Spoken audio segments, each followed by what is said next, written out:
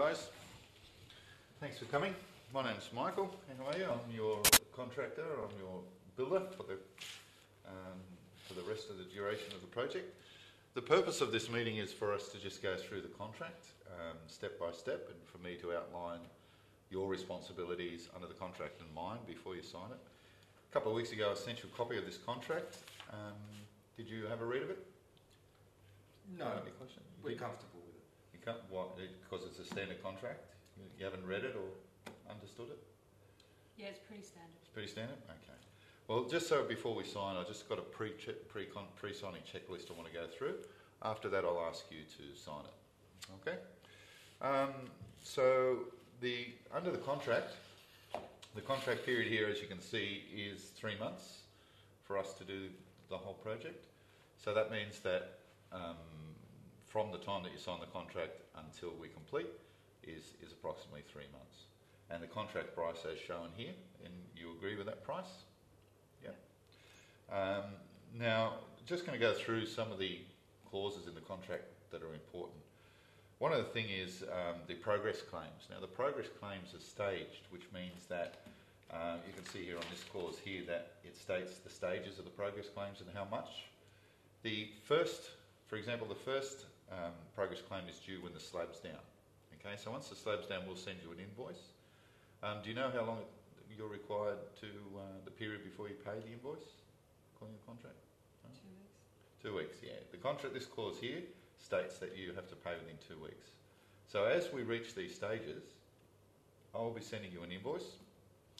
Then you have 2 weeks to pay under the contract. Notice that this part of the contract talks about penalties, that if you don't pay on time, then you'll be charged interest weekly. So we don't want to get to that stage. Obviously, we need the progress claim so we can keep financing the job.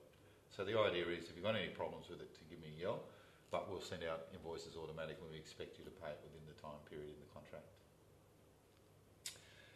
Now, if during the time there's any wet weather, this clause here talks about wet weather, and if there's any wet weather, we can claim an extension of time to the contract. So, in other words, it takes 3 months for us to complete the job, subject to reasonable weather. So if we're going to be delayed and we're not going to make this target, we're responsible under the contract to notify you of that. So we'll send you out a letter and liaison with you about that. Okay. This contract here, this clause here, talks about variations. Now, variations is an alteration to the contract. Say, for example, we get through the contract and you guys would like to change a window or put in a new door or what have you. There is a set procedure you must follow. And the procedures outlined here is that the first thing you do is contact us to see if we want to vary the contract, because we're not obliged to. Where possible, we will cooperate as much as we can to assist you with that. But what we'll find is that you will have to notify us in writing.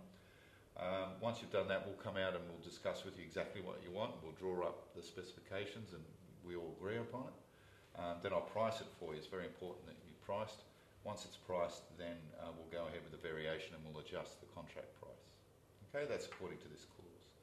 And if it's a major variation, we may ask for an extension of time on the contract, because it may take us longer to do the job. So really, we don't want too many variations. So you've gone through the plan with the architect, so we want to make sure that you're happy with everything. Now's the best time to make any changes, rather than as we go through the job. Communication. The way we communicate under the contract and our policies and procedures is that we will have fortnightly meetings with you, either over the phone or on site. We will have minuted meetings. We'll go through the program. But basically, if you've got any questions as you go through the contract, I'm the person you liaison with. Okay, so I'm the person that you talk to, and you'll have all my details. So it's very important that we keep the communication process open. Now, disputes. Under the contract, it talks about dispute procedures. Basically, there's two types. There's one about money, which there's no need to go into now, but to realise that there is a dispute procedure you have to follow depending on the type of dispute. If it's a dispute relating to workmanship, then the procedure under the contract is, first of all, you contact us. We have a site meeting and discuss it. And then if there's any issues, we try and resolve it there, obviously. If we can't resolve it there, the procedure under the contract is then we have to go to the Office of Fair Trading and put in a dispute claim under the contract. But hopefully we don't want to get into disputes. So the idea, if we keep good communication, less disputes. OH&S, just to let you know, under the OH&S, we don't want you going onto the site. Although you own the land, while the building is being built, we're responsible for the occupational health and safety of everybody. So you're not, you cannot go onto site unless I'm there with you to take you through it, because we have to orientate you. There's a set procedure we have to follow with OH&S. So if you're driving past, you really shouldn't go in and just on the site, and definitely don't go on the site on your own on the weekends, or bring friends or family to have a look. Okay, if you'd like to do something like that, give me a yell and I can set it up for you, but you must do it first with me.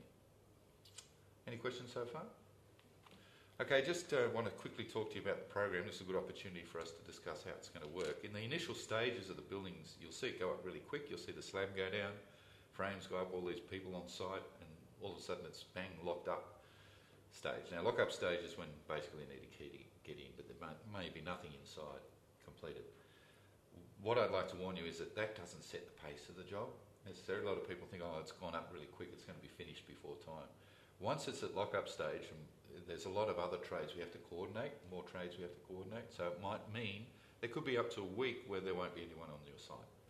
So don't worry, we haven't forgotten about you. That's only because we're moving our trades around different projects. Again, under the communication, if you've got an issue and you want to know what's happening, give me a call. But if there's any major delays, as I said earlier, I'll let you know. So that's how the program will work through the process. Do you have any other questions on what I've covered so far? Okay.